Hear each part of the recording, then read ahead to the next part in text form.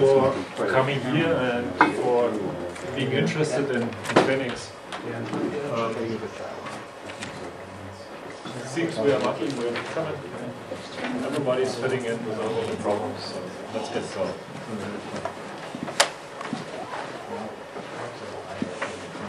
I'm going to talk about Boost Phoenix version 3. That's a new version which has been added to the SVN only a couple of weeks ago. We actually were planning to have it ready for a release which was initially planned for beginning of May, I believe. But for different reasons it got delayed, and now we will see it after Boost.Bind coming. Up front, say a kind of general remarks. I personally have no relationship to Phoenix in terms of contributing code. The main author is Thomas Heller, and just in case you haven't seen him, that's him. At least that's a picture he sent me, because I've never seen him before.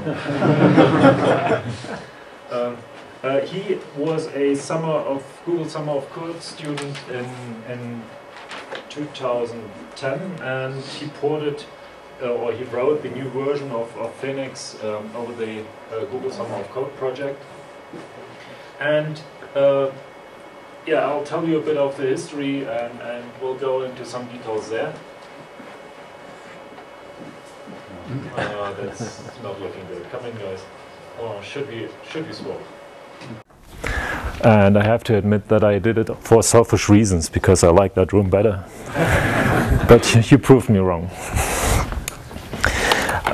Okay, so what I'm going to talk about today is I give a short history of Phoenix. We'll give you a short overview why we thought we need a new version, give you some motivation for Phoenix in the first place.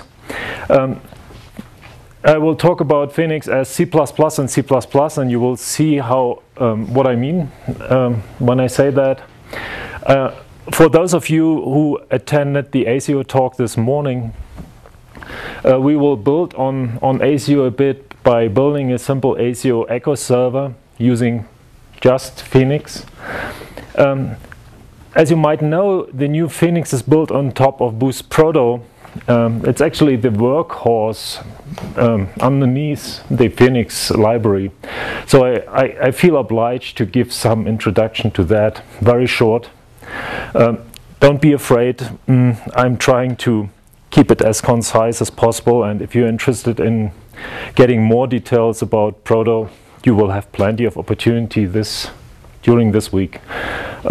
I already told some people that this conference should be probably called Joel Folku-Con and not BoostCon, because he's the one who's giving 4 talks mainly about Proto and things around it. So please attend those talks if you need more details there. That's roughly the first half of the talk. In the second half of the talk, I will give you a couple of examples of the new Phoenix extension mechanism, because that's where Phoenix really shines and where you can build very amazing things based on the Phoenix library. I am going to build 2 versions of a parallel for construct directly in Phoenix. I will give you an overview what you can do when you represent code as data, and that's essentially what Phoenix is doing for you. And in the end, I give you a couple of... I'm not getting the audio. You are not... I did. Switch it on. Battery. I just replaced those batteries. No, it's blinking red. I have no idea why. No, it's got battery. That's a sound signal. Okay. That should work. Yeah. Maybe put it on the outside of your pocket instead of inside your pocket. Do you think it my pocket somehow? Okay. Just wasn't getting any sound. Yeah, okay. You should stop lining it with a toy. I'm getting sound now. You're getting sound. Can I put it back in my pocket? Does it work? No sound. It's working now. Okay, cool, great. Okay, and in the end, I will give you a short overview about the compile times. Okay, what's Boost Phoenix? Phoenix has been developed by Joel de Guzman in, I believe, 10 years ago. As a supporting library of Spirit. Later on, Eric has contributed to it and other people have contributed to it. And Thomas was the one who implemented a new incarnation of the Phoenix library last year during his Google Summer of Code project. Phoenix passed the Boost review in 2008, actually, in November 2008, and that's where my relationship with Phoenix comes in, because I was a review manager at that particular review. The main discussions which came up during that Phoenix review were centered not around the library. Everybody was convinced that this library is excellent and should be accepted into Boost. But Phoenix overlaps very much with existing functionality in Boost, like Bind, Lambda, and other things. Actually, you can call Phoenix being a library like Lambda on steroids, actually. And so most of the discussions went around that fact: how can we unify the use of these facilities in Boost?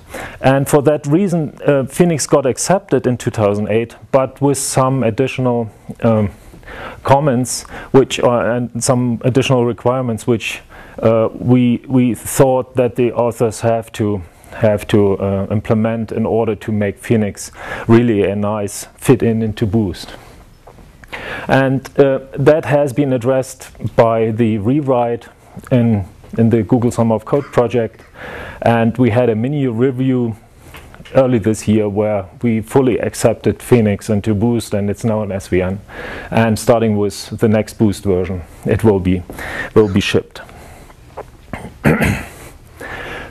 Phoenix version 2 and version 1 10 years ago were developed as a supporting library for Spirit, and it exposes similar features to Boost.Bind, Boost.Lambda. And it was using some kind of hand-rolled expression templates. Actually, when Phoenix was developed in the first place, it had actually almost no expression template mechanism, but it was based on pure operator overloading, and we will see a couple of examples of that today. I covered most of what's on that slide already. These 3 points are the requirements we came up with for finally accepting Phoenix into Boost. That's the unification of the functional libraries, using of Boost Proto for unified placeholders, and cross-library integration. And one point which was raised in 2008 was that it would be nice to use C++11 features or C++ OX features in Phoenix, but this one has not been implemented yet, but as far as I know, Thomas is actually working on it. One major point which was raised was we have to improve and document the extension mechanism for people to do something useful with Phoenix in the end. So okay, what's Phoenix really? Phoenix enables functional programming techniques in C++. And as you will see during the talk today, everything you know about C++ is still true, but everything is different, because Phoenix is all about function objects. And everything you see in Phoenix is a function object. Certainly you can use global functions for that as well, but Phoenix itself deals with callable entities only. And usually we just use function objects for that. It's about higher order functions, lambdas, currying, so partial function application, or the Boost facility is called Bind. Later on, during the development of the new Phoenix, we actually realized, hey, it's not only about functional programming, it's about creating an embedded domain-specific language in C++, which models C++ itself in C++. And we will see a couple of examples what I mean by that during that talk. While it's very much oriented toward functions and to deal with functions and function objects, it's not functional programming in the pure sense like the Haskell community is doing it, but it's more focused on usefulness and practicality. And we we are cutting corners in purity or certain elegance or strict adherence to FP, functional programming principles. That last point is very important, I believe, because while we bring the power of functional programming to C++, we are still able to integrate our functional programs very nicely with the usual imperative style of programming, and you can share data between your imperative part of the program and your functional part. But we all know that's actually the power of C++, and that's why we are doing that. Okay, what's the motivation? I hope they don't mind if I drink from a bottle, so I'm not threatened to spill anything. Okay, so that's the motivation, where everything comes from. And everybody probably knows that example from different publications or from different talks. You have a std accumulate, and you have some container, some standard conforming container, and you want to accumulate all values inside that container and want to add up. Let's say it's a container of integers, and we want to add up all the integers in that container. And the easiest way to do that is just to use the std plus predefined function objects to do that. Phoenix is just the next evolutionary step to that by replacing the std plus by some almost naturally looking C++ expression. And in that case, many of you might know that already or have seen very similar things in the Lambda library. By introducing placeholders, arg1 and arg2 in Boost.Bind and in other Boost libraries, they are usually called _1, _2, and Phoenix supports those underscore notations as well. But I'll stick to arg1 and arg2 during this talk. Where to understand what's going on, you have to remember that accumulate calls the supplied function object or the supplied function with two arguments. The first argument is a current accumulated value, and the second argument is the value of the current element you are iterating over. And whatever that function is doing, it has to return the new value of the accumulated value. And if you iterate over all elements of your container, in the end you get the sum of all elements. And in that way, arg1 refers to the first argument of that function, which is being called, and arg2 refers to the second argument of that function, which is being called. So arg1 is the current value in that context, the current accumulated value, and arg2 is the new value I want to add to. So I just add the two arguments, and the result of that expression is returned to the accumulate algorithm and is used for the next iteration. Question? Yes? Could you have used a plus equal? You could have, but it wouldn't make any sense. Because as you remember, the standard algorithms are calling the function objects by value. So the current value of the current accumulated value gets copied into that function object. So even if you use plus equals, it will locally compute the result properly, but it won't modify arg1 directly, as long as you don't use explicit references, as we will see on the next slides. Make sense? Yes? I think what he meant was that why didn't you just, instead of arg1 plus arg2, you could write init plus equals arg2, but then you don't need to accumulate, you can just do for each. Yes, I mean, you can do examples in any way you want. I just wanted to have a motivating example just to show something. Okay, so, and here, that's the point where that notion of C++ and C++ comes into play, because what Phoenix is doing, it provides you all the power of C++, all the algorithms, all the operators, everything C++ can give you, but not in a direct sense as you are using it in the normal expressions, but in the sense of function objects, and we will see how that works.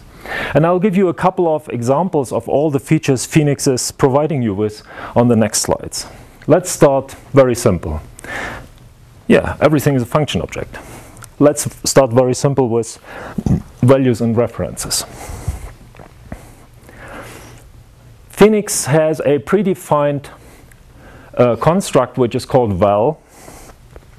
And val is initialized from a value, and all it's doing, it encapsulates that value in a way that when you invoke that function object, which is returned by a val 42, additionally invoking, it returns that 42. So that expression will print 42 actually. It works for variables as well. The second example does the same thing, except that it captures its argument not by value, but it captures its argument by reference. So in that case, ref is returning a function object which encapsulates a reference to I, and when I invoke that function object, when I call the overloaded function operator, 1 second on that, it will return the reference to I. So in that case, since I is 42, it will print 42 as well. Yes? Oh, in the case of val, if you pass it a variable, we make a copy of that. Right. And you will see in a minute how that might be implemented in a very simple way, just to give you an idea. Yeah, here we go. That's pseudocode, and please remember all the code I'm showing today on those slides. You can't copy it and compile it because I left out certain boilerplate things which are not interesting in the context of that talk. But all of the examples you will find in the Phoenix examples directory in SVN, and you really can compile them and you can look at them. What I want to show here is how you could naively implement a val in yourself. And that's absolutely not how it's done in Phoenix, but I want to show you anyway how you could implement it, just to give you an idea how these function objects are created and what's going on behind the scenes. So what you have here is a val function that's here, which takes an arbitrary template argument t. In our case it was an integer. And val is a function which returns a instance of a struct which holds t by value and which has a function operator which, when invoked, returns t to the user. And that's the whole trick there. Let's go back to the previous slide just to give you an idea. We have val 42 returns an instance of a struct, and that struct has a function operator. And when I invoke it, when I use that function object as a callable, it will invoke that function operator, which in turn will return 42 to you. I just left because of pseudocode. I just left it out, and we will see that Phoenix, the function object generated by Phoenix, are polymorphic and variadic. And that's why I just left it out, because we don't need it in that context. Please don't take that verbatim. It's really just to show you how this structure is built. That shows you the same thing for ref. The difference here is that everything is taken by reference. The reference function takes its argument by reference, returns a ref impl struct, instance of a ref impl struct, which holds its value it got initialized from by reference, and its function operator returns that reference to the user. And in that case, it gives us the I, which resolves to 42, as we saw in the previous example. That's very important to understand, because that's the crux of Phoenix. All what Phoenix is doing all the time, it generates these function objects for you on the fly. And all these function objects have an overloaded operator, function operator, when invoked, does something for you. Does it make sense? Good. Okay. May I ask? Yes? Return t is return value. Return t is what? Yeah, those Return type is reference, right? Here, that's a reference, and that's a value. They're saying the operator, he should be returning value, not t. Return value semicolon. Yeah. Sorry, I'm sorry. Yeah, that's a typo. It should return a value. Yeah, you're right. I missed that, and we bounced it back and forth with Thomas Haller. I don't know, 100 times, but you know how these things work. I will change that certainly before we upload that to the code. Okay, let's get to the placeholders. And placeholders have some kind of magic, right? They refer to something you don't see. But the implementation of placeholders is very, very simple, and we will see how that works. In the simplest case, a arg1 is a placeholder, and in this case it's not a function, but it's an instance of a function object. So Phoenix predefines an instance of a certain function object, which when invoked just returns whatever it has been invoked with. So arg1 returns the first argument it has been invoked with. Okay, arg1 in that case as well returns just its first argument when it's being invoked. Arg2 would return the second argument it has been invoked with. As I already mentioned, Phoenix supports the alternative placeholder names, which are usually used in Boost and on the standard now as well. So arg1 is completely equivalent to _1, arg2 is completely equivalent to _2, and so on. So these placeholder function objects, they're existing on stack or static variables, or? They usually, that's a very tricky question. They usually exist on a stack and are passed by reference, but they are not exist in the sense as I show it on those slides, because they disguised as proto trees, and we will see how that works in a minute. That's really just to give you an idea how these things are implemented. Okay, let's have a look how we could implement arg1, for instance. We have a struct arg1impl, which has nothing more than a function operator returning its corresponding argument it stands for. So arg1 returns its first argument. arg2 returns the second argument of that function invocation. And arg1 itself is just a predefined instance of that arg1impl struct. So when you can use arg1 and invoke it, because the corresponding type has a overloaded function operator, and it will return the first argument it has been invoked with. That's all what placeholders are doing. And I was for a long time wondering, what the hell is going on there? It's really like magic. But if you look at the code and if you think about it, it's so straightforward and so easy to understand. Phoenix provides you with operators. The same way as you can work with values and references and these placeholders, you can combine all of the Phoenix expressions with the operators, as done in that case with the multiplier. And as you already might guess, that the result of that expression, arg1 times arg2, creates another function object, which when invoked with a set of parameters, will just do what you expect it to do. It will multiply the second argument and the first argument, in that case 6. Or another more complicated example. Let's say we have two variables, x and z. X is 3 and z is 5. And we want to assign a new value to x. That's why we wrap it up in a reference. And on the right-hand side, we want to combine or want to add the first argument the whole thing is invoked with, which is a 4 in that case, with the current value of z, where z is taken by reference. So what we get is 4 plus 5, so the whole thing will print 9. Again, that construct, which is consists out of several Phoenix terms, are just combined and in the end give you another Phoenix expression which has that overloaded function operator, which when invoked with a certain set of parameters will do just the right thing for you underneath. That's what I mean with C++ in C++, because we model C++ semantics using function objects. But so far you've shown only expressions. Sure. Can you do more than expressions? be patient.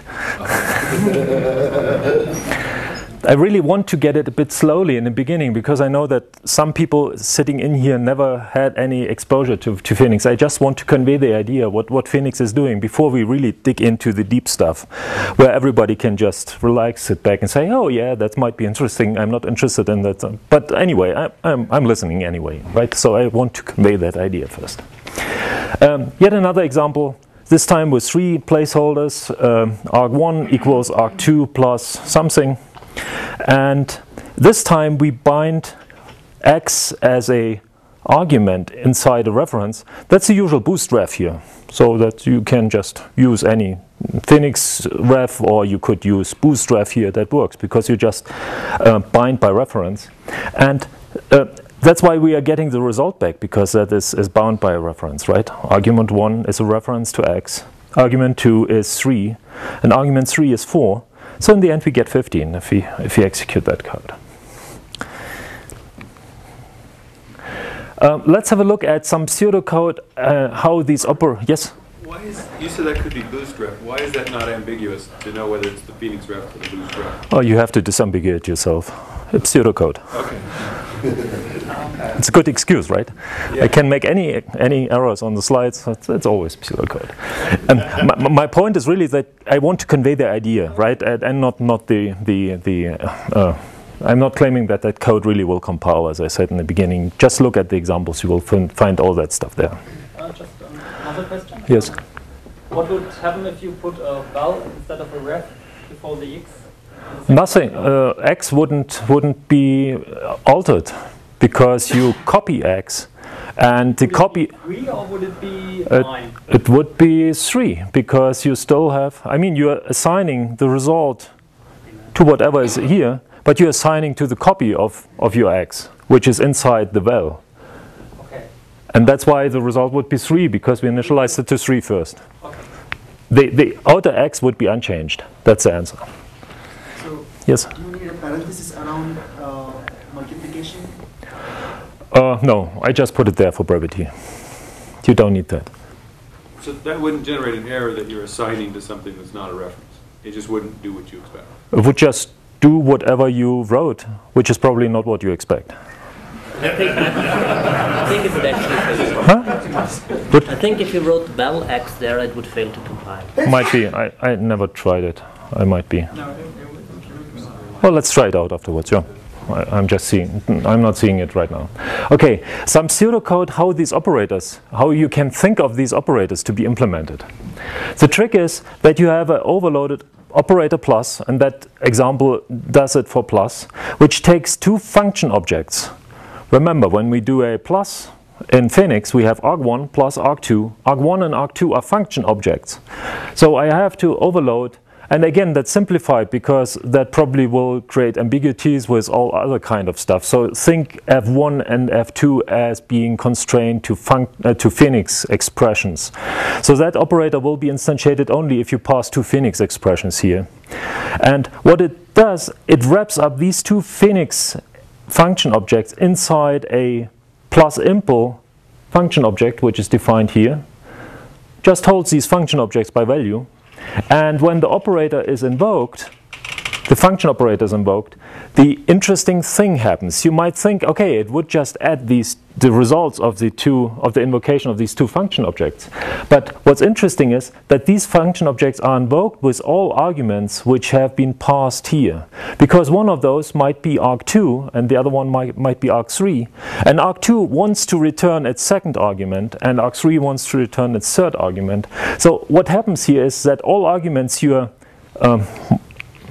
for instance here, you're passing to your whole expression are passed along to all sub-expressions when they are evaluated. So arg1 is evaluated by passing all 3 arguments to it, and arg2 is evaluated by passing all 3 arguments to it, and arg3 is evaluated the same way. And that's what I said in the beginning. Function objects in Phoenix are fully variadic. So you can invoke them with as many arguments you want, but they will pick and choose those arguments you actually need. And you can invoke them with more arguments than the expression actually needs. I could just pass a 4th and 5th and 6th argument here, but they wouldn't be used in any way. So Phoenix expressions are fully variadic.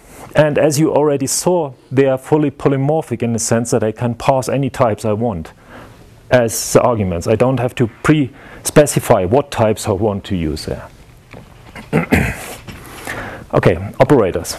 As you might think and might know or might guess already, Phoenix gives you all operators C++ has. So it gives you all the unary prefix operators, the unary postfix operators, all the binary operators. And since we can't overload the ternary question mark colon thing, it provides you with a construct which is exposing the same semantics as the question mark colon thing. It's just called if else and has the same semantics. And that's mainly because we can't overload that operator. We have to talk to Dave. Dave, we need an overload for question mark colon operator. Yeah, I know. Write a proposal, right? That's the usual answer. Okay. What? I'm not going to say it. You know the answer. Yeah, sure. I mean, Dave, I'm here on the stage. When you're on the stage, you have to entertain people. So you know, I have to play that game with you. Okay, now your answer. Statements. Can I have statements in Phoenix? And yes, you can have statements. It has a couple of predefined things like if else. It has a if underscore, for instance, which allows you to build conditional expressions. And this syntax generally is the way that everything where you expect curly braces in normal code, since we can't overload curly braces, Phoenix is using the indexing operator and overloads that instead of the body of some statement. So wherever you would like to put the curly braces in Phoenix, you have to use the square brackets, which stand for execute that block of code whenever the condition is true. And in that case, whenever the first argument is larger than 5, the first argument is 6, execute that, so the whole thing will print 6. And if I passed a 3 here, the whole thing wouldn't print anything. Okay?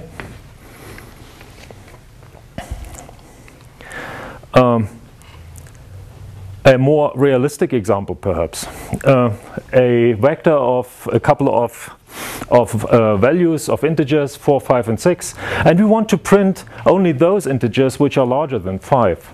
You can do that easily by creating a function object which is testing for whether the argument is larger than 5. And remember, since we are using for each invokes its function object with one argument, which is the one pointing to the current element it's iterating over. And arg1 refers to that first argument which is getting passed. And if that first argument is larger than 5, we will print it, and otherwise we won't. You might say I forgot the comma in the end, but you get the idea. Yes? On the first example of cout, why do you have cout and then cout again? Do you need the first cout? Which one? The other one. That's a very good question. I don't need that. You're right. It's another error. That whole thing is sufficient. I don't need that cout. You're right. Yes. Other questions? Yes? So I see you using a standard cout in the square yes. bracket, and then argument 1, which is a Phoenix Yet. thing. But if I want to print out say telephone number, I print out a string, my telephone number colon, and then actual string. Yes. What I'm getting at is the first two operands for the left shift operator are not Phoenix entities. Yes. Would that be okay, or? It's an excellent question, and the answer is twofold. A, Phoenix knows about std_cout. So it automatically wraps std_cout into a ref to std_cout. And it knows about these streaming operators. That's just to simplify the code so that you don't have to wrap that into a reference yourself. So that's some specific code which is in Phoenix which knows about std_cout. The other thing is, and we will see it in a minute, certainly you have to tell the compiler that this whole thing is a Phoenix expression. And if the expression consists out of 3 terms, and the first 2 terms are normal expressions which are not Phoenix expressions, then the compiler will evaluate the first 2 terms in a normal manner and not in a Phoenix sense. And we will see an example how you can work around that. Yes? I see there's no semicolon at the end of your C outline. What if you need to write 2 lines? Just use comma. You can overload the comma operator, and Phoenix is doing that. So instead of using semicolons, when you have a sequence of things you want to execute inside that block, you just separate them by comma, and they will execute it in sequence. Partial function application. Probably everybody knows Boost.Bind. And the semantics are exactly the same. Phoenix provides you with a predefined construct called bind, which you can use in the same way as you used Boost.Bind. And you can invoke it with arbitrary number of arguments. And in that case, we are binding the first argument. Or let me put it this way. Bind the first part of that expression returns a function object which, when invoked, will resolve all the arguments, and then it will invoke foo with the arguments. So foo will be invoked with the value of I, which is, so x will be 4, and y will be 3. So the whole thing will print 7. That's 100% the same as you are used to from Boost.Bind. I just skim over other things Phoenix provides you with. In case you want to construct something explicitly in a Phoenix expression, you can use construct, you can allocate a new string, you can delete a string, you can statically, dynamically cast things, you can even throw exceptions, you can catch exceptions. So you can do everything what you can do in C++ inside a Phoenix-generated function object in the same way as you're used to in doing it in straight code, but as its incarnation as a function object. Yes? Does Phoenix have a syntax for placement new variant? Well, it probably... No. No, the answer is no. The answer is no. But that's a very good remark. Yeah, it might be useful to add that. Yes? Sorry, the question was if there's support for placement new. And you're right, there is no placement new. Yes? How do you construct scopes? Scopes? So, if you have an if underscore, you can use square braces to get whatever you want. But if you want to have scopes inside them, you say a equals 3, square braces. You don't see how I didn't plan to go into that during that talk. Phoenix gives you unnamed function objects, which using a predefined construct lambda. And that lambda can have additional local variables, which you define using let. So you can create scopes, and you even can create local variables inside those scopes and refer to them from the outside. But I just didn't want to go into every detail here. Please refer to the documentation, you will find all those details. Another thing is how to adapt arbitrary functions. And let's look at how we could implement factorial. So let's say we have a function object which gets generated when invoked with one argument. And when you invoke that function object, it returns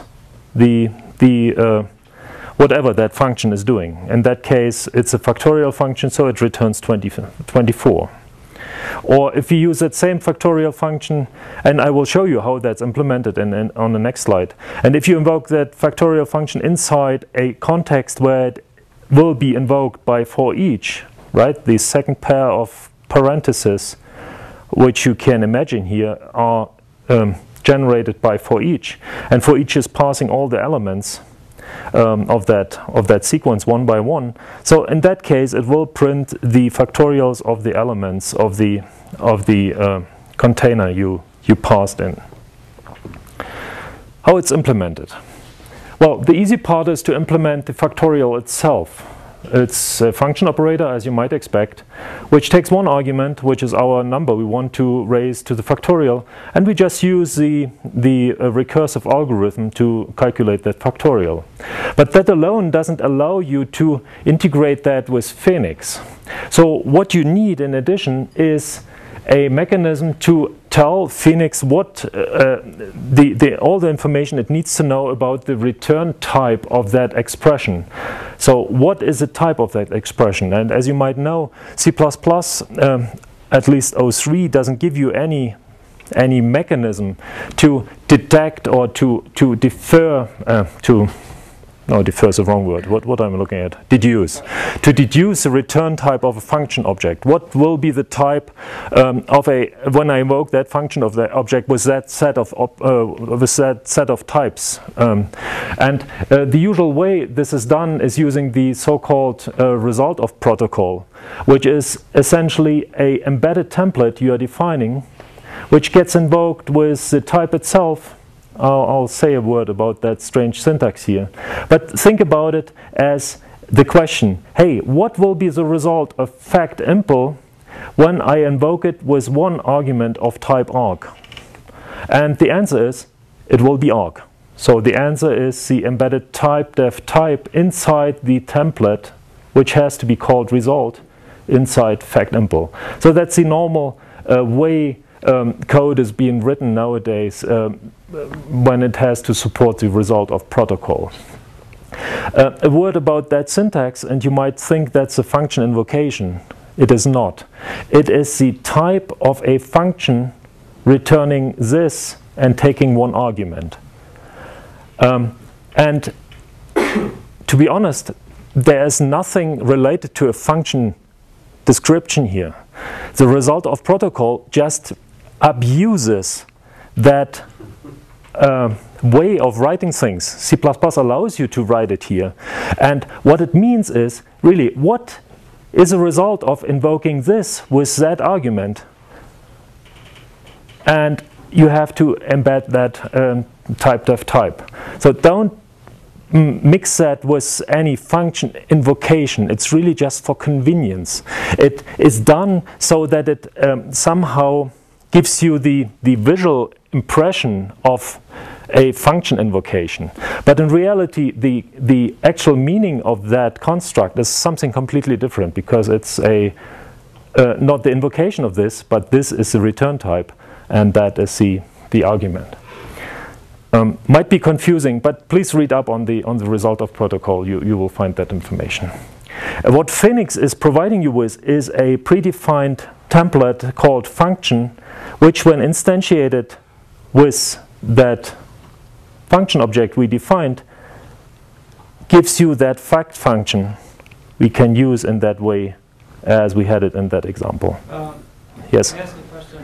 So you can do the same thing with the lambda function, right? Yeah, you could get the same thing with lambda. Can you maybe point out why would you do things, or what's the advantage, or? We're not there yet. Give me 2 more slides, and I'll give you the answer to that. Okay. Here we go. See? I talked to him before. When I had slide 23, please ask that question. And now he asked that question. Now I can give you the answer. What's the difference between Phoenix and Lambda? And why do we want to use Phoenix, and why do we want to use Lambda? And if you look at the properties of those two constructs, you will see that Lambdas have the advantage of being built-in language constructs. They have no significant compile time overhead, because the compiler is specifically optimized to do that.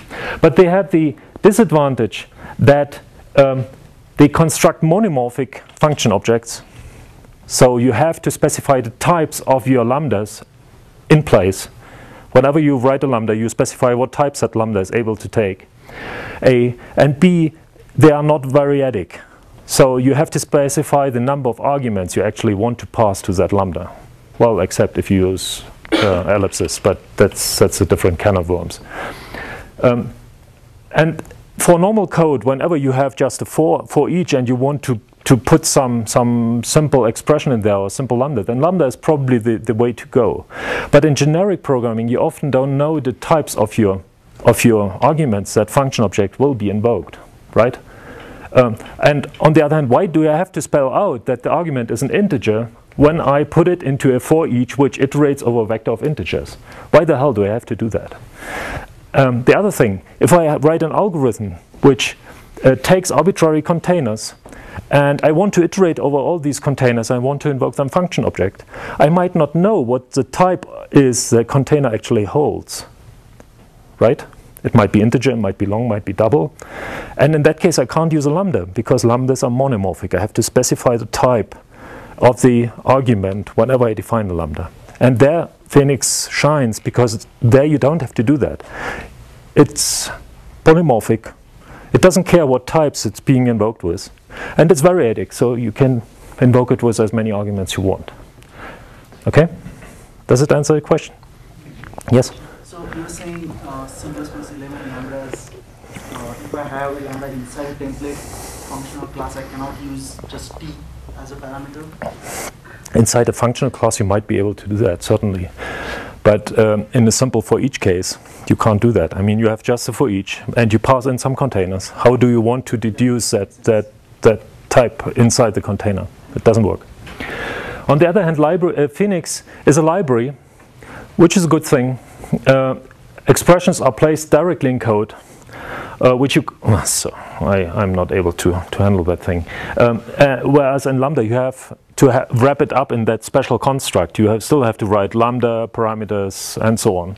In Phoenix you just place directly in code polymorphic and variadic function objects. But certainly there's a disadvantage. You create additional compile time overhead if compared to lambdas. So as always in life, you have to make the decision, what do you want and what feature is really useful for you. Other questions? Yes? Do you do any runtime comparisons between overhead? Are they comparable? It really depends on the compiler.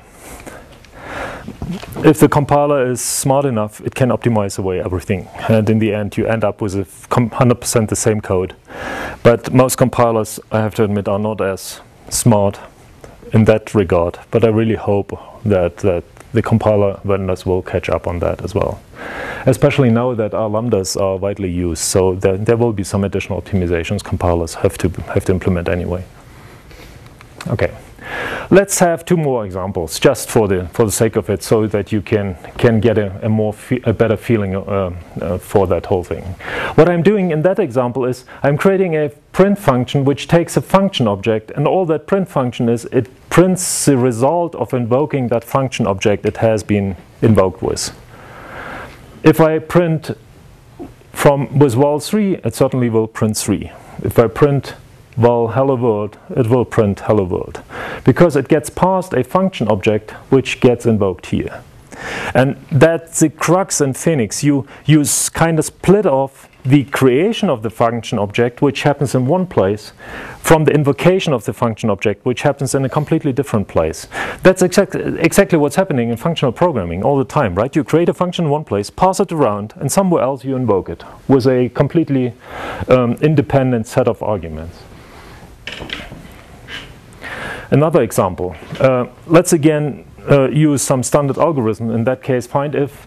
And what this small program is doing, it returns the iterator to the first argument which matches that predicate. And the predicate is, please return the first odd number in my list. And it will return the iterator to the 5. Again, find if invokes its function object. It gets passed in with one argument, which is the current element it's iterating over. So arg1 refers to that argument the function object gets invoked with. In that case, it's 2, 10, 4, 5, and so on. And by evaluating this expression, we just get whether it's odd or not, whether it's even or not. And if it's odd, we find if we'll just stop iterating and we'll return the iterator to that element it found. And when we dereference that iterator, we will print 5. Okay. Any questions? Yes? In the previous slide, you said it was polymorphic. Is this what you're referring to, that it's generic? Polymorphic, yes. Templates, or is yes. it actually polymorphic with dynamic dispatch? No, it's compile time polymorphism.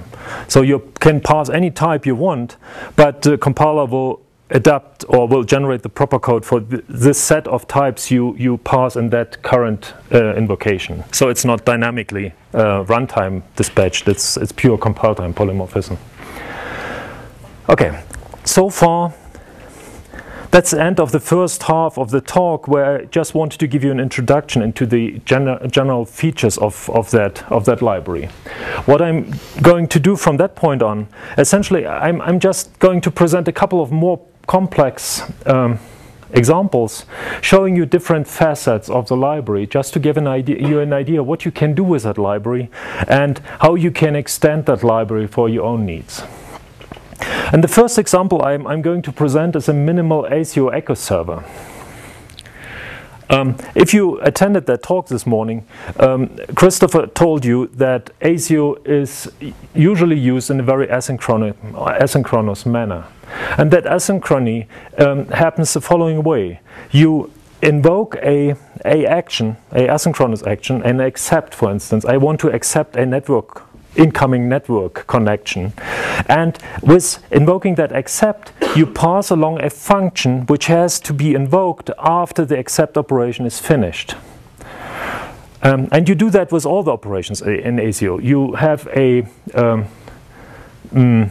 accept state, you have a state where you wait for write to finish, you have a state where you wait for the read to finish, and so on. In the end, you can present that as a state machine.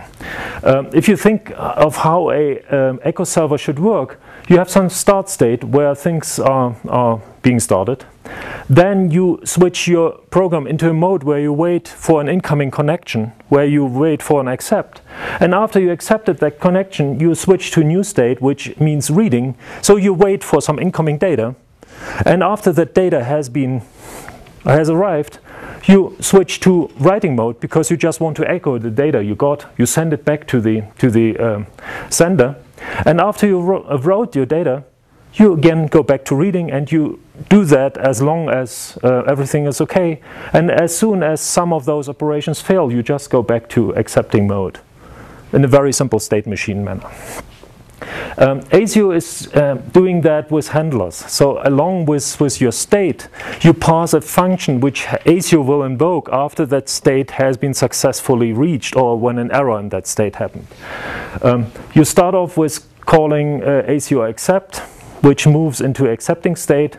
And when the accept has been, or when an incoming connection has been accepted, the accept handler is called, which will switch into reading mode. And when some data has been read, the read handler will be called, which will switch into writing mode. The writing mode, initially it's the writing, and when the writing has been finished, the write handler will be called, and so on and so on. So it's really some interactive thing where you just provide the functions to ASIO, and ASIO notifies you when a certain action has been completed. So let's see how we can implement that simple state machine, that simple ASIO server with Phoenix. What we see here is a macro which is defined by Phoenix, boost Phoenix adapt function, and that macro adapts arbitrary global functions for you. So if you have a function which is global, you can make it into a Phoenix function object by using that macro. And since we have to invoke 3 functions on the ASIO API, we want to wrap ASIO async read, which starts a read operation. We want to wrap ASIO async write, which starts a write operation, and we want to wrap ASIO mutable buffers. No, ASIO buffer, which wraps the data we receive and we want to send. That expression means that I'm creating a new function object, Phoenix function object, which is called read, wrapping that global function, and that global function expects to get 3 arguments, and it's returning void. Write's the same. It wraps async write, which expects to get 3 arguments, and returns void. And the buffer function takes 2 arguments. The corresponding Phoenix function object will be called buffer, and that's a return value of ASIO buffer.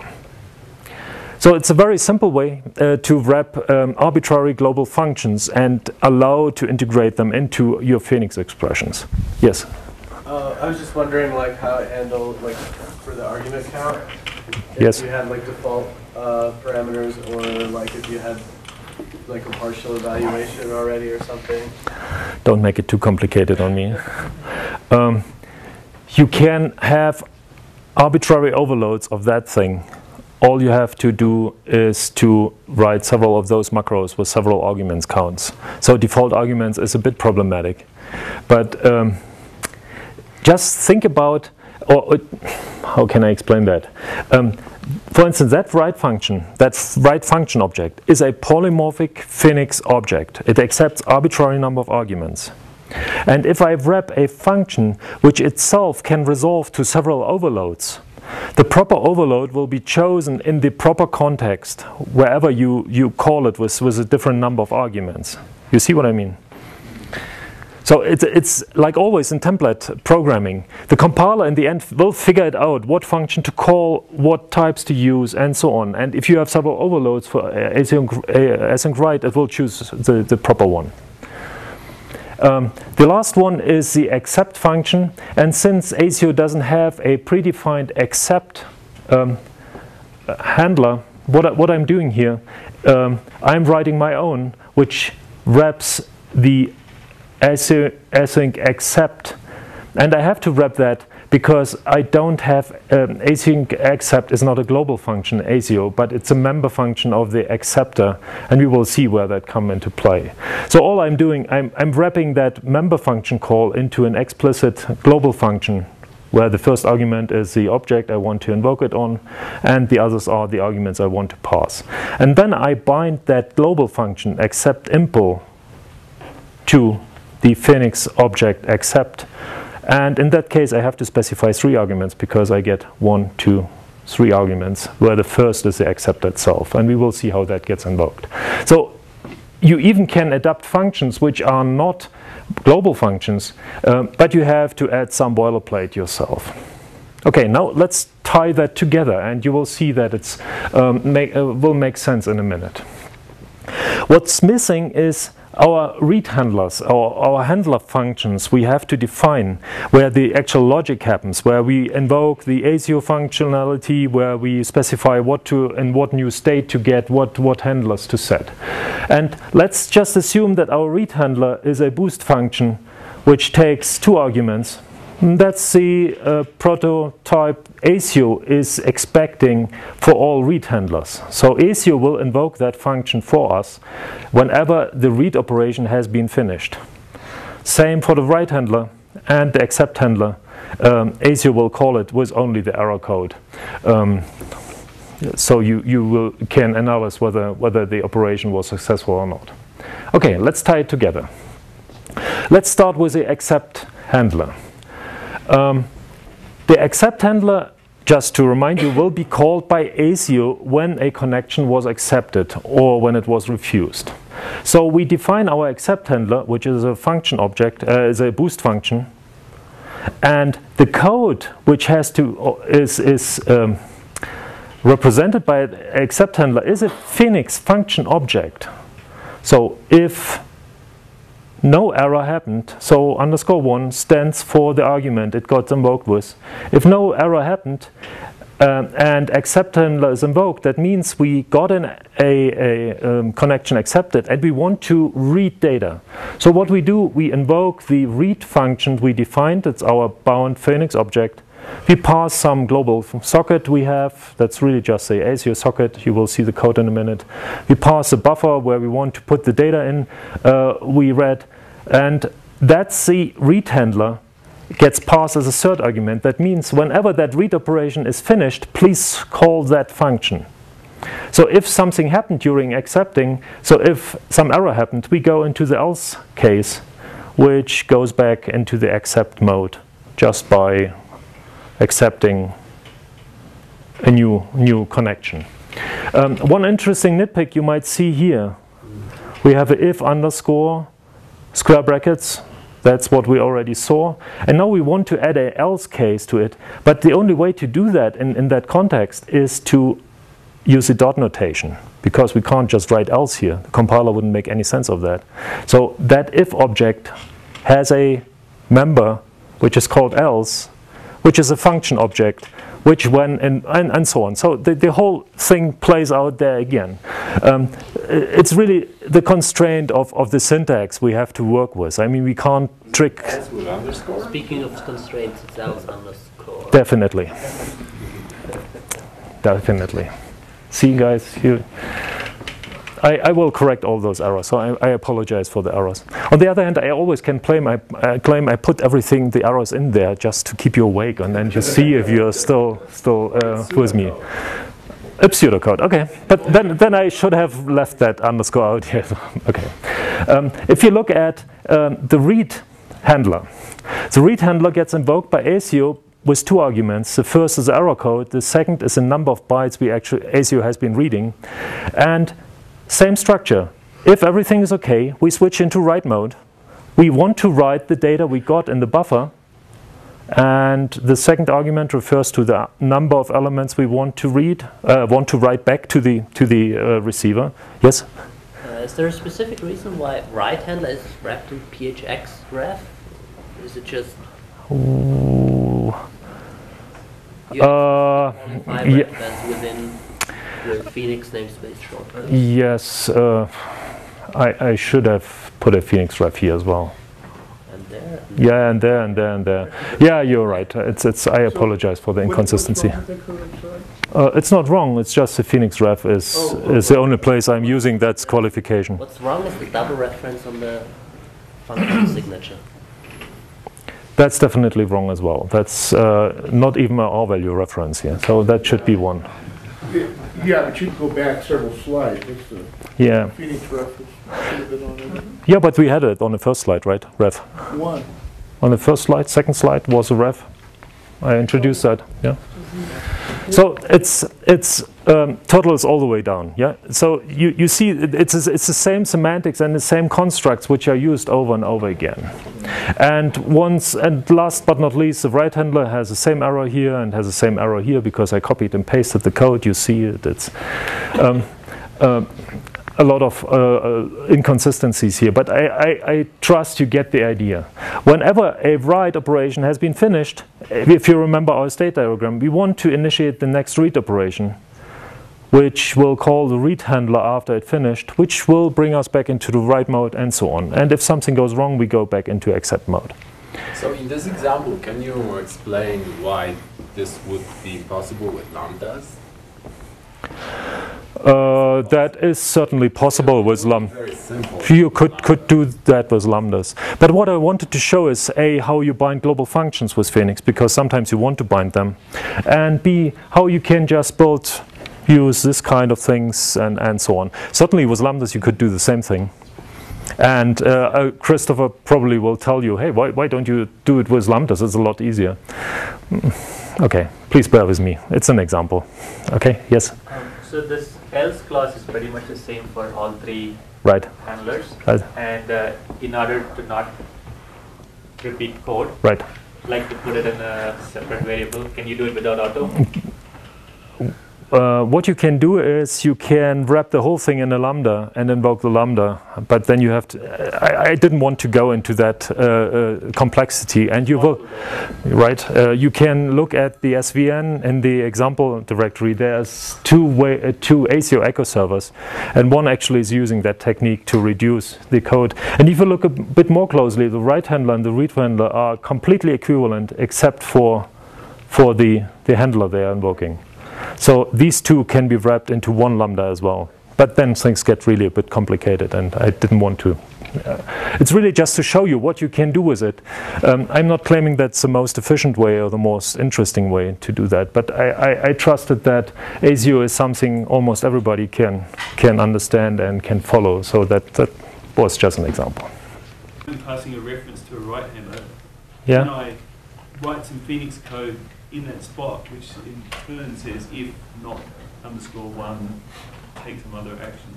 Yes, you can. Certainly, you could wrap that up into a lambda function and invoke that lambda function there. What I mean, so I could create an arbitrary sequence of operations, say to log into a mail server as one big Phoenix. Sure, definitely. Or just write a global function and wrap everything up and then put that global function in there, wrapped up as a Phoenix function. So whatever Phoenix expression you come up with, you can put there. So it's not constrained to that particular example. It's just the most simple example I was able, or Thomas was able to come up with in that context. So, follow-up question there. When I write _1, yes, in that nested bit, which one does it refer to? In that case, it's clear, right? Because we have only one scope, and that _1 will refer to that argument, and _2 will refer to the argument, second argument it got invoked with. But if you have a lambda, then things get really complicated, because you have several scopes and then you probably want to use let to define local variables which refer to the outer arguments, and then you refer to the inner arguments inside the lambda function itself. It gets really, really complicated. And please look at the SVN. There's an example in there how you can do that. Write one's code. Write one's code? I mean, once you wrote it, it's not difficult to understand. And as in C++, usually, once it works, you don't want to touch it because it just works. That's how I feel about Perl.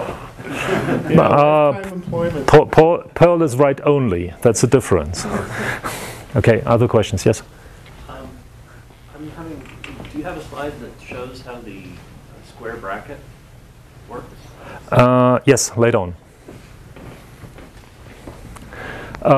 That's just the glue code you're using to invoke that thing, and Christopher, please correct me if I got it wrong again. So what you do, you just create an I/O service, you create the acceptor, the one which is accepting the messages with some endpoint, you create that socket, and then you invoke the first async accept outside of Phoenix, and then the whole state machine starts working and starts churning, and you don't have to go back to the plain ASIO code anymore. Okay. That's just for information. Any questions? No? Okay. That's kind of a point in the talk where I expect that some of you will start not being as interested anymore, because what I'm going to do from that point on is to explain some of the inner intricacies of interplay of Proto and Phoenix, which might be difficult to explain for me in the limited amount of time I have available. But if you have any questions, feel free to ask, and we might afterwards just get together somewhere. As I already mentioned, Phoenix version 3 is built on top of Boost Proto. You all probably heard about Boost Proto, and I want to give you a executive overview about Proto in 3 minutes or 4 slides. And thank God Eric is not here, because he would probably just kill me if I do that in 3 slides. As I mentioned in the beginning, please go to the talks of Joel Falcou will give over that week. There you get all the information you want to know or don't even want to know about Proto. But a short overview to give you the context where that whole thing lives in. The facilities of Proto are used to form the back end of Phoenix. And actually, Proto has specifically gained additional functionality just to support Phoenix, and that's a good thing. Generally, Proto allows you to create expression template classes and its composition, and we will see a couple of examples what I mean by that. And the second thing what it's helping to do is you can formulate your transformations of that expression tree into a different expression tree, which allows to do whatever you want to do in that code. So it provides you with the facilities to generate your abstract syntax tree. And I will give you a couple of examples on the next slides what I mean with that. Essentially what Proto is doing, when it sees a C++ expression, which can be interpreted as a Proto expression, it will generate a Proto expression, that's the type name, where Proto expression is a template, which is a hierarchical type representing the expression it has been generated from. As I said, I'll give you an example in a minute. That's one thing Proto is doing. Second thing, Proto allows you to describe the language, the allowed expressions in terms of a grammar, very much like Spirit is doing that. So you can specify what expression is valid in your context and what expression is not. Certainly in the context of Phoenix, all expressions are valid because we made sure that all C++ is valid inside of Phoenix. But in other embedded domain-specific languages, you might want to inhibit the use of operator plus, for instance, or the use of operator minus. And then you can specify that by defining your own grammar rules, what's allowed in the expressions, which expressions are valid in the context of your domain-specific language, which are not. So these grammars describe all valid expressions. And based on those rules you define here, you can perform actions on the AST, on the abstract syntax tree it generates. So every rule is associated with an action which is executed for the node the rule matched. Let's do an example. So the type generated from a proto expression is a instantiation of the proto expression class. For instance, if we have a simple Phoenix expression _1 plus _2, what we get and what the compiler will generate from it is, or what the compiler will do when it sees that expression, it will invoke the corresponding operator plus, which returns a instance of the type proto : expression tagged with a tag plus and wrapping up the two arguments it got. So it's really just a simple operator overload which converts our plus expression into a type representing that expression. Certainly simplified. Let's do another example. Let's say we have 1 plus 2 and we want to actually see what expression, what's the type of the thing which the compiler will generate. Well, that's exactly your question you asked. That's not a valid proto and not a valid Phoenix expression, right? 1 plus 2 is just 3 and the compiler wouldn't even think about looking at Phoenix or proto to do something about it. And in that case we have to wrap one of the arguments into a val explicitly to tell the compiler the whole thing I want to interpret in the context of Phoenix. Because val is a Phoenix expression. And then the compiler will figure out, by using the proper operator overloads, that everything else has to be a Phoenix expression as well, and it will work out. So val 1 plus 2 will invoke that function in proto, which is called make expression, with that tag and the two arguments, the 1 and the 2. And it will actually create this template type, which is a proto expression, proto tag plus, and the second argument is a list of two terminals, where each of the terminals is an integer. So that's a type which is generated under the hood by the compiler. And if you look closely, that type is a hierarchical tree which represents 100% the expression it has been generated from. That's one thing. The second thing is that proto not only generates a type for you, but it holds all the values or all the arguments by reference. So essentially that is something in pseudocode again, which tells you that the tree or that expression or the instance of that type will hold two values, the 1 and the 2. So if you want to have a visual representation, you will see that it's a plus node, that's the outer one, with two nodes. That's it, this expression and that expression, which both hold an integer. And one holds the 1 by reference and the other one holds the 2 by reference. Yes?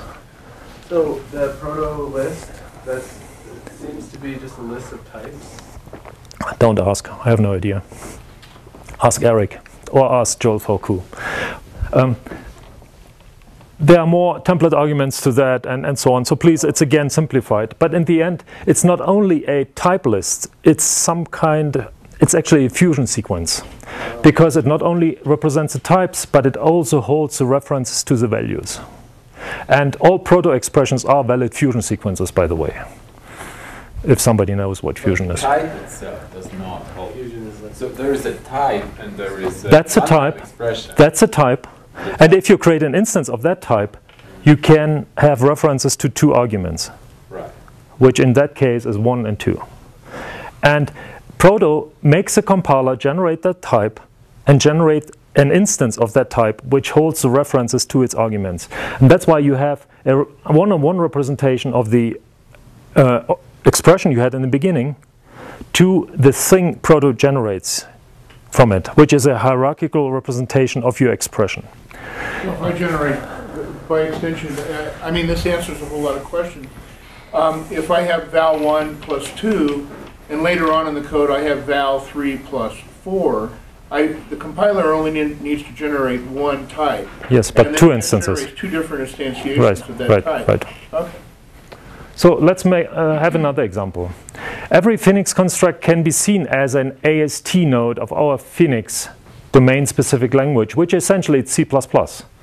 And by composing these, we create bigger ASTs. If you look at a simple if with 1 placeholder and some expression in there, we will get that tree, for instance. So it's if, which has 2 nodes, the comparison, and the shift operation, and these arguments.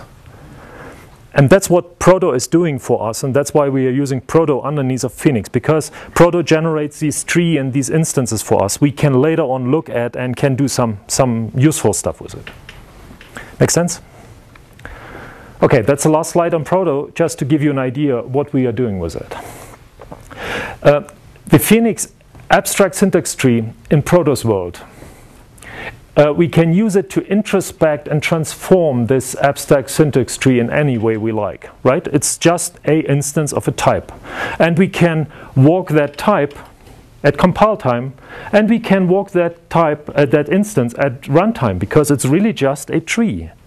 We can do both, right? We can do transformations at compile time, we can look at the nodes, we can associate actions with it, and we can walk that instance, which is a tree structure, at runtime just by iterating over that tree structure, like over any other tree structure.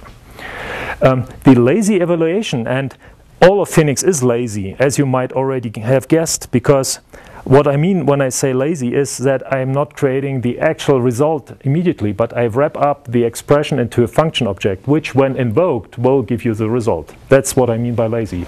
And that evaluation of Phoenix can be just seen as a transformation of that tree we have, or just walking that tree, right? If all nodes in that tree are function objects, all I have to do, I have to invoke them in the right order to get the result. The default predefined evaluation in Phoenix corresponds to normal operator semantics. That's C++ and C++. And by defining your own nodes, you can extend Phoenix in any way you wish, and that's what I am going to do in the next slides. You can customize the evaluation order. You can customize the evaluation scheme for certain predefined nodes. That's another example I want to show if time permits. And last but not least, the third example I have, you can transform the tree before you even start evaluating, and you can do additional tricks. Even if won't be able to go through all those examples, they are still in the presentation. And if you're interested, just look there, and then we can start offline discussions afterwards if you have questions. Okay, let's do the following. Let's say we have a OpenMP. Somebody knows, or who doesn't know OpenMP? OpenMP is a compiler.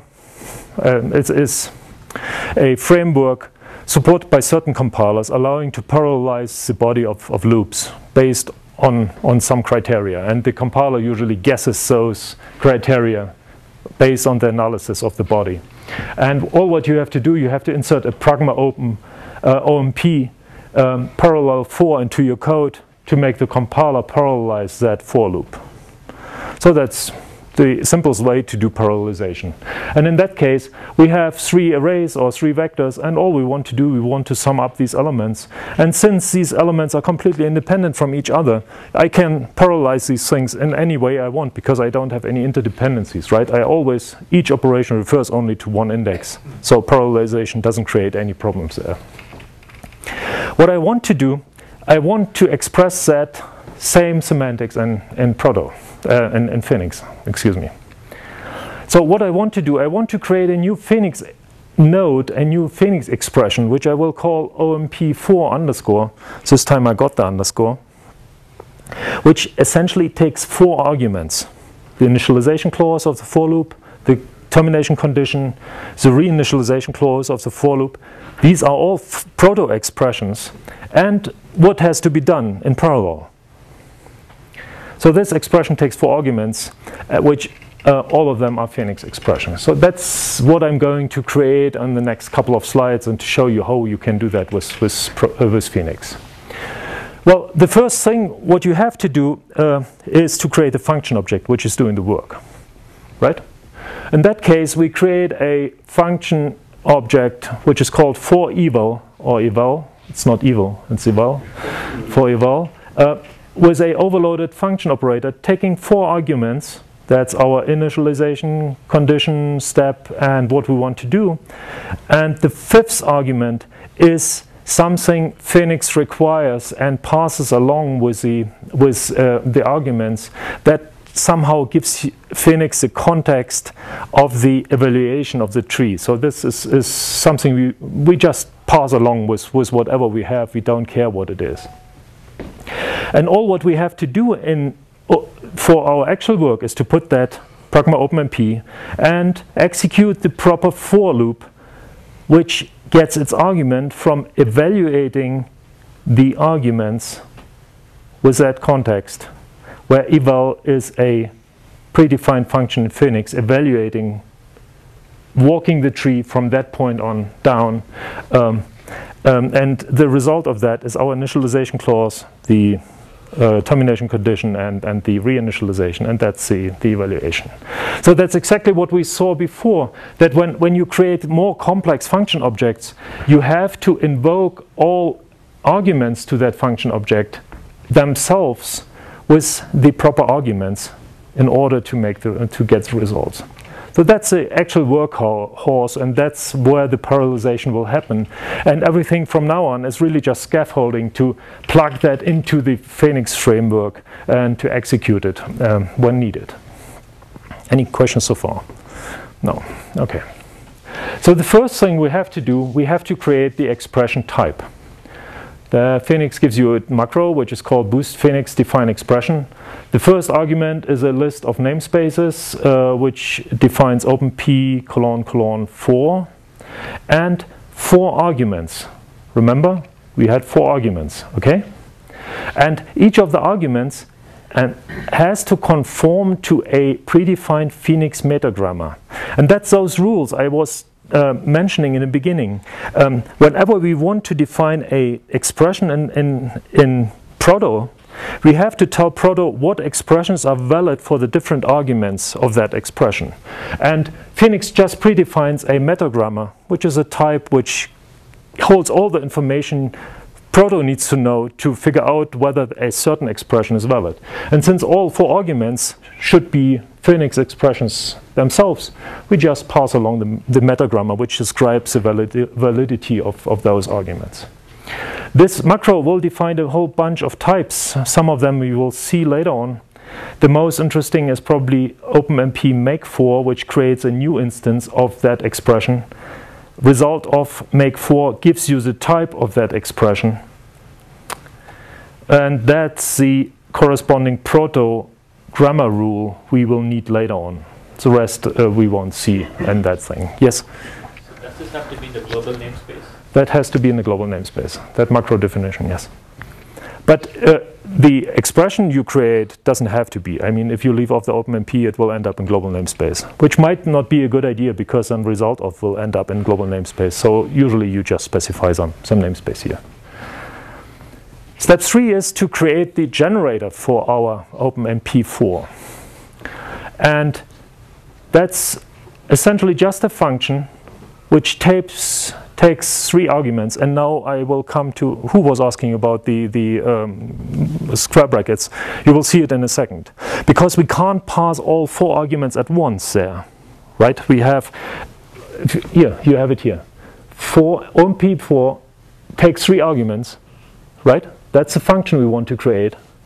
It takes 3 arguments. And only that thing what is returned from 4 has to have an overloaded index operator. You see what's happening? So we create a function, OMP4, taking 3 arguments, and that thing, what is returned from that function, has a overloaded indexing operator, which takes the 4th argument for the expression. And that's why, that's our for function, takes 3 arguments, and it returns something which has that argument. So I left it out here, but if you look at that slide, you see that that is that function object. So it wraps 3 of those arguments and has an overloaded indexing operator which accepts the 4th argument, the body. Okay? And all of those things are Phoenix expressions. Don't forget that. Everything is a function object here. So it holds on to the 3 arguments, and then it calls this make4, that's the one which has been created by our macro, which actually creates the expression from all 4 arguments, because only at that point we have all of them together. And it's using OpenMP4 to create the thing, and OpenMP result of make4 to get the type. So we don't have to worry about that. So we can use the Phoenix magic, which is doing all the grunt work underneath, which creates that type and which creates an instance of that type, holding on to the function objects. And whatever it returns is a proto tree. Okay? You're getting more and more silent. Okay, and the last thing what we have to do, and that might be a bit obtruse to you, is we have to define how to evaluate the new expression. Because so far we just created one, but nobody knows. We still have to combine the tree we got with the function object we created in the first step. There's no connection yet. And the way to do that is to provide a template specialization of the Phoenix default action of the embedded template when, which is inside the default actions of Phoenix. And we specialize it for our proto rule representing the whole thing. And what we are saying is, whenever you, compiler, see a rule of that structure, please evaluate our function object. That's for eval is the first thing we defined where the actual evaluation happens. And that's the rule which corresponds to the structure and which is matched by proto. And proto will make sure that whenever a tree comes along which has that structure, it will invoke that function object for us. I'm not going into the details here, but it's really highly sophisticated, and I'm not sure that even I understand all the intricacies here underneath. But that's the way you have to specify things. So we use the embedded template whenever we want to associate a certain grammar with a certain evaluation scheme, with an action. And the last thing what is left is we have to use it. We create a vector, 3 vectors actually. We create a big function object where we have our own OpenMP4 here. Nothing is just a predefined Phoenix object which is doing nothing because we have no initialization clause. We want to iterate over all elements of A. We want to increment all the iterators, and that's our expression we want to evaluate, right? We want to add up the pairwise elements of A and B and assign it to C. And here we see an additional construct we haven't been talking about. That's the so-called let clause, which allows us to define local variables. And _1 refers to A, _2 refers to B, and _3 refers to C. And here you can see, Christopher, how you can wrap up the different scopes and how you can combine placeholders from different scopes. Because the outer placeholders 1, 2, 3 refer to the arguments, and you define local variables. In that case, that's the iterators, which you then use inside that let scope. And that's it.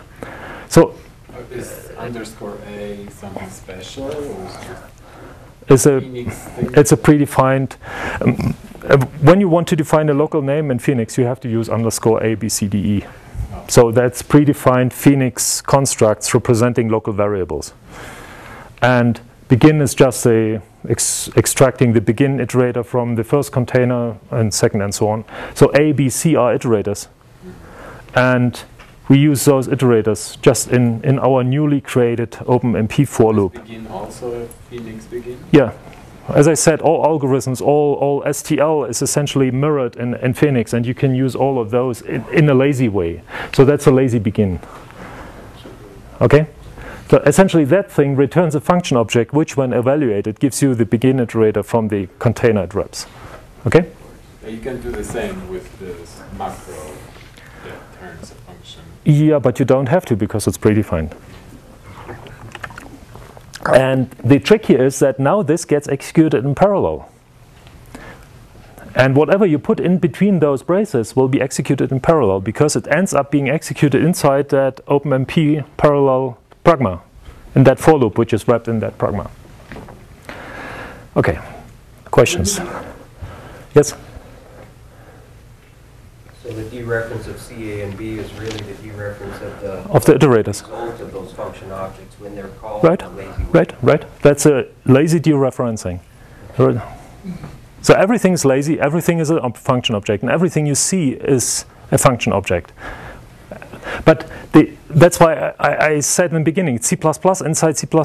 You're using C++ features, but you're not getting what you think you get. You get a whole bunch of expressions which get evaluated at runtime. There was another question. In this case, I'm wondering about implicit type conversion. So if you had a container of and a container of short or unsigned, would the underlying code handle the implicit type conversion, or do you have to explicitly provide that? It's C++. Whatever the template will work out to and whatever your overload set is, either the compiler will be happy with you or not. There's no magic, you know. It's really just C++ in disguise. But in the end, it's all about template instantiation, and the usual rules apply there, certainly. So it's difficult to answer right now. But you see what I mean, yeah? Yes, please. Yes? Const correctness. So you're always yeah, it should work. It should be const correct, yes. So if so begin here picks the non-const overload of begin. It depends on whether A, B, C are const or not. Okay. In that case, it will be non-const because I'm passing in the containers directly. It really depends on the context. Can you force it, because you know in this case that A and B are going to be... Use R begin and not R begin, it's C begin and C end. Yes, other questions, yes? So I do get the bigger picture of being lazy. Yes. It's just wonderful. Well, I hope so, because as a developer you are lazy by design. But I'm still trying to understand the bigger picture of Phoenix as a whole. Now, do I start designing in my application using procedural, like functional approach, and it's a matter of taste in the end, and it's a matter of preference how you like to program. If you like programming in functional ways, and if you are coming from Haskell or so, then you might find that very comfortable because you can think in those functional terms. If you are worried about compile times, you probably don't want to do that because, I mean, Boost killing compilers since 1999, right? That's going along those lines. As always, I have to defer to your judgment, what you want to do. Certainly these big things is something I don't expect somebody to use right now. It's more like an example to show you the complexity and the interplay of the different parts. 1 second, Bryce. But sometimes you really want to have that because it might be more expressive, or it might just convey your idea in more explicit ways. And I believe everybody has different criteria, but for me the criteria is readability of the code. Even if the reader doesn't really understand what's going on underneath, just a bit of introduction will show will make it understandable what is meant by that, right? And so, yeah, I don't have an answer for that. Yes, Bryce. Just as a remark on that subject, Phoenix is particularly useful if you've got another domain-specific embedded language, like Spirits, right, where you want to attach actions that are written in C++ style, and you need them to fit in well with other proto-grammar. Very good remark. So spirit semantic actions, for instance, is where you could put these kind of things, and it will nicely blend with spirit itself, because it is the same underlying mechanism. It's proto underneath. Standard algorithms, when you want to fit in a function object where you really want to execute only one thing and you want to be it expressive, why not use Phoenix? Why use a lambda function there where you have these additional things you have to specify? Generic coding is one thing where this really shines. When you have something which is in a library and you don't know at design time what types it gets invoked with actually.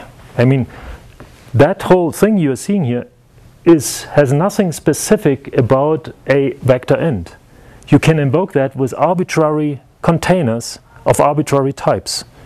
So if you have some need of writing a facility which is doing that for arbitrary number or different container types and different value types for those containers, then that might be the way to go, because it's a one-time write, and then you can invoke it with whatever container you want to use it. You see? So genericity is one of the main things here. Okay? Yes? So if you define a Phoenix expression, it captures variables that are defined outside of it? No, that's the place where it's capturing them. Right? I'm invoking that function object which I created here. That thing, that let, returns a function object, which when invoked with 3 arguments, which will do that stuff. I know. I mean, in this particular case, yes, it doesn't happen. But you could, in principle, take a ref there. The A inside of this instead of _1. Right. You could put a ref A there, or even copy it in there if you want. You could do that. But that would defeat the purpose, right? A closure in this sense. Right. And with lambdas, you also. A lambda is also a closure, but in lambda you can specify exactly what you are capturing. You're doing that. It protects you from capturing what you don't want. Yes, right. Here you can't, right? You can. You capture everything. No. No. I mean, if you want to refer to something inside that expression, for instance, instead of writing _1, you want to directly refer to A. Yeah. Then you have to either write val A or ref A. You can't just put the A there, because that doesn't mean anything. It's not a function object. You have to make a function object out of whatever you're capturing. So the capturing process is very explicit. You have to specify what you want to do. But you certainly, since it's a closure, you don't want to refer to something there. Or sometimes you might. I mean, yeah, unless you do, right. Okay, that's one thing. That's the first example I wanted to show. And the essence here is that we created a completely new Phoenix node and a completely new Phoenix expression, which really extends the existing Phoenix. The next example I wanted to show is something very similar, but here I'm not going to extend Phoenix, but here I'm going to reuse the predefined for operator which Phoenix provides you with, and make it do evaluating whatever it has inside its body in a different way. So in the first example, we created a completely new extension to Phoenix, which just adds to Phoenix. In that example, we will change the evaluation scheme of the predefined for operator in Phoenix. And you might ask, why do you want to do that? The reason is, let's say I want to create I don't want not only to parallelize for, but I want to parallelize more operations. For instance, I want to parallelize the comma operator. Just by specifying 3 things with a comma, I want to parallelize them automatically. And by creating a construct which reuses the existing semantics and its existing constructs, I just can change the evaluation inside a OpenMP parallel to be parallel only inside that body, inside that function, but outside it will use the predefined semantics of that for. So I don't have to introduce a new node type there. So what I will show in that example is only how to change these evaluation semantics for 4, but you can extend it easily to do other parallel work there as well. Okay, how do we change the evaluation scheme for things in Phoenix? The first thing is, again, let's define how to evaluate a new expression. And if you remember, in the previous example, we had that when construct where we just provided a new template specialization for our grammar rule, extending the Phoenix by specifying a new specialization.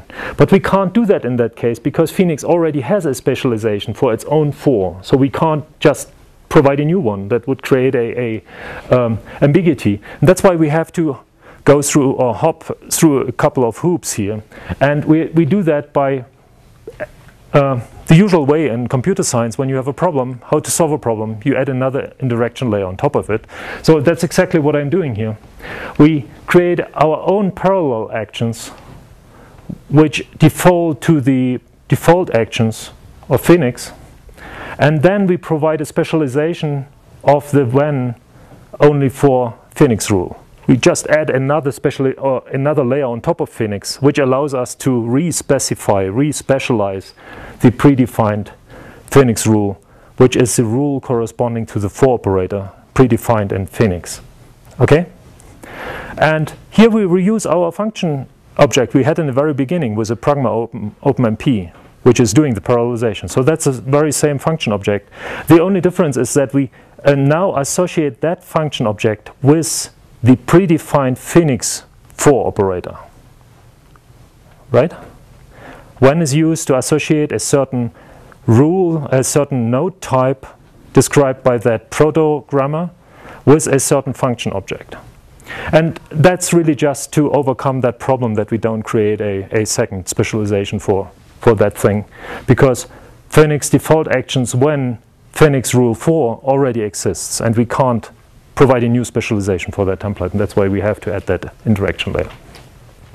Okay, now let's change the evaluation scheme.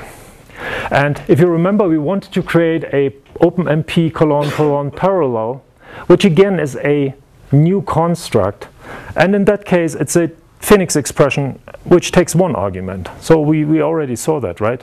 Boost Phoenix define expression, openmp parallel is a new name of the thing we want to create, and in this case it takes only 1 argument.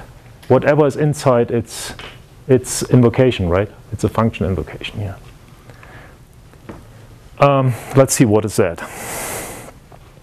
I'm not going to explain that too deeply, but that's the incantation you have to use to make that openmp parallel to invoke our parallel actions here with 1 argument. It's really too sophisticated and too difficult to explain. Just take my word for it and look at the example which is in SVN to understand what's going on. I'm just running out of time. That's why I'm trying not to explain that in that context. So the essence is that I really want to define a new expression, and then I tell Phoenix how to evaluate that expression. And in that case, we use protocol, we evaluate that new expression for that argument, and we pass some contextual information along. Yes? So do you need in the desired syntax, it has to be just 1 Phoenix expression, right? So it has to be parallel work, comma, something typically, yes, right? yes, definitely, yes. I just left out a comma there. Okay, and the last thing is we have to define that function itself. That function. It's a normal function which takes an arbitrary Phoenix expression and which creates a new node, same way as we saw it before, this time make parallel.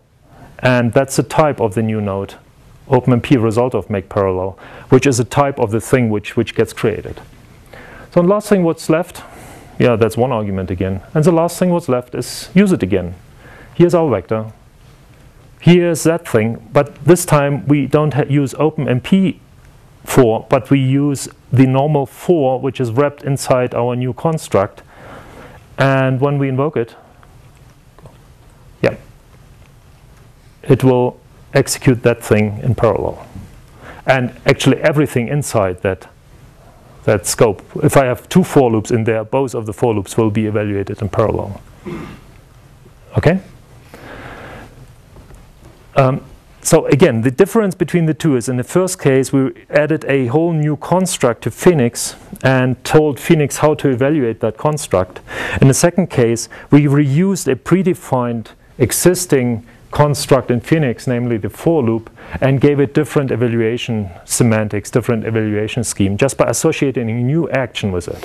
And that's why we had to go a bit deeper into proto, because all the magic happens in proto, and that's why we had to use that fairly complex proto expression here. Okay?